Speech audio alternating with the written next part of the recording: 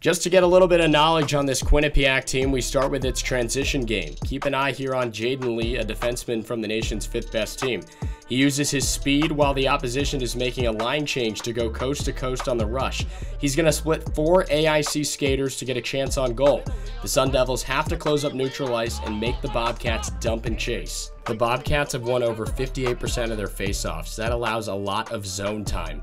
With all that open ice there in the middle left open with gliding defensemen, it's too easy for Bongiovanni to crash the net. The Sun Devils have to be better in front, helping out Brady and Cross. The Quinnipiac defensemen are just as dangerous as its forwards. We're going to highlight Zach Metza here.